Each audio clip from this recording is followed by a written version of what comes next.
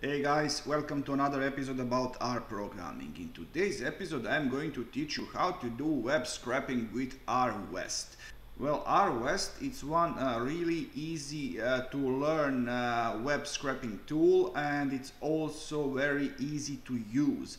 There is not a lot of things to learn. You are basically need to know a few functions and you are ready to go.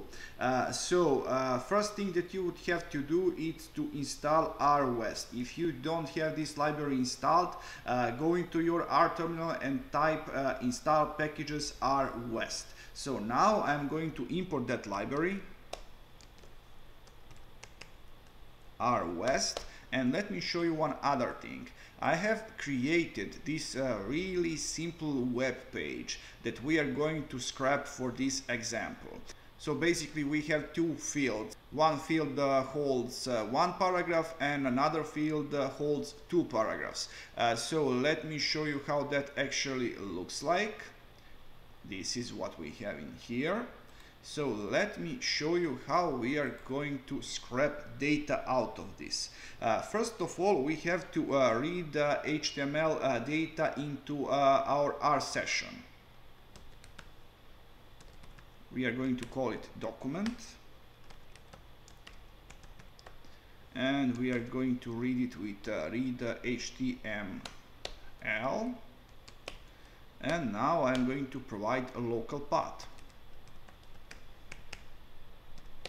because this is a local document, and later on I'm going to show you how to scrap actual web page from the internet. Now I'm going to take that paragraph from the left field,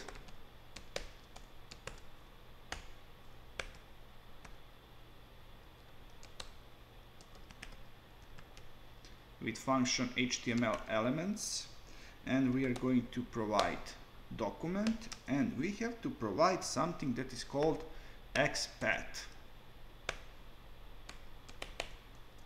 So now I'm going to teach you how to get this XPath from your page. I'm going to open this page, and now I'm going to right click on this left field and I'm going to click on inspect. By the way, I'm using Firefox, and in here you have a dissected web page, and this is actual paragraph that we would like to scrap. So I'm going to right click on it and copy XPath, and now I'm going to paste that value to our argument. Now, first thing that I would like to do is to read attributes from this element. How to do that? HTML, attr, and now I'm going to provide our element and name of attribute we would like to read. There is actually only one attribute in here. And now I would like to take actual value, actual text from this paragraph. HTML text, and of course only argument is going to be our element. And now I'm going to run this code.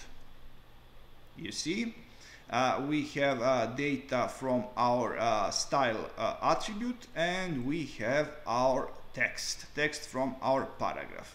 Now I'm going to delete this, and I'm going to show you how to read multiple elements. Let me show you what I have in mind.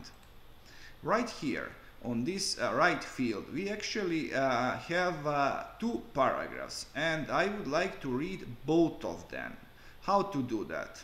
Let me show you. I'm going to name this object same like previous time, and I'm going to read it with the same function.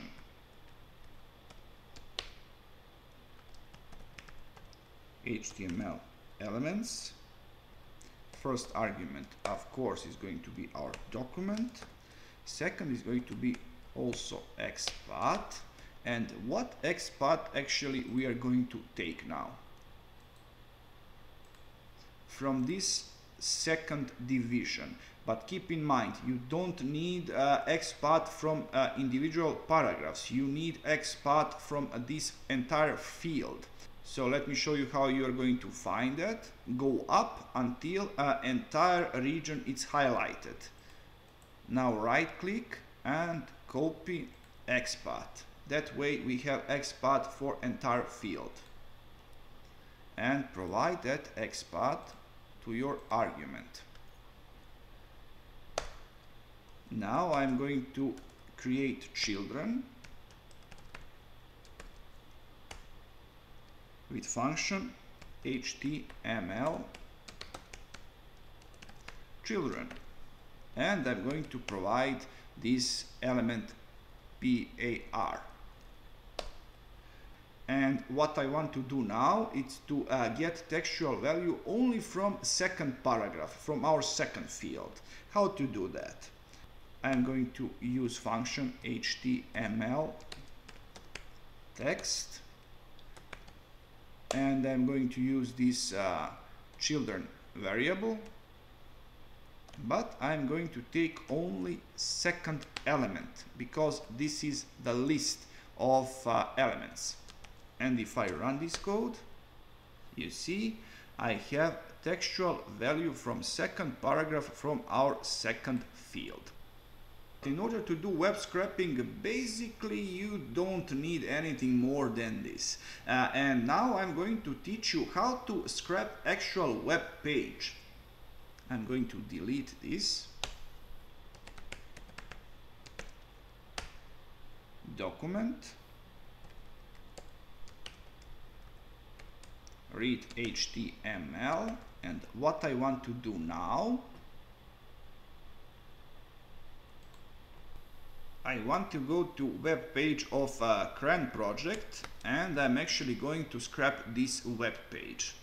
I'm going to copy this path URL, and I'm going to provide that exact same URL to our read HTML. So read HTML actually could use local document as HTML source or actual URL. And if I print all of this out, let's use message.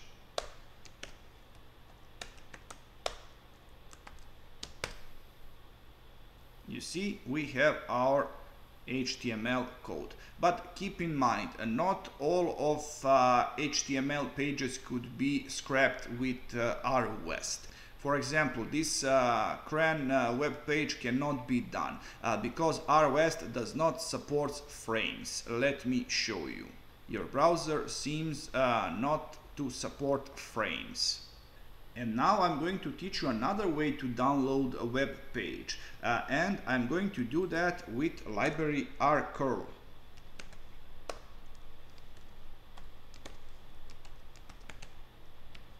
So if you don't have this library installed, please install it. And now we are going to use other method. I'm going to create curl handle.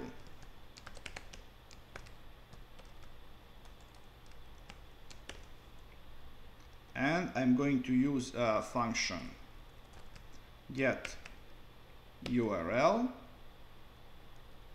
First argument is going to be path to our web page. Second, it's going to be this curl handle. And I'm going to run this code. You see, once again, we have the same result. And at the end, please let me tell you that these web scraping techniques are not in most of countries actually illegal. But they are not actually legal, and it very much depends on what you are actually doing.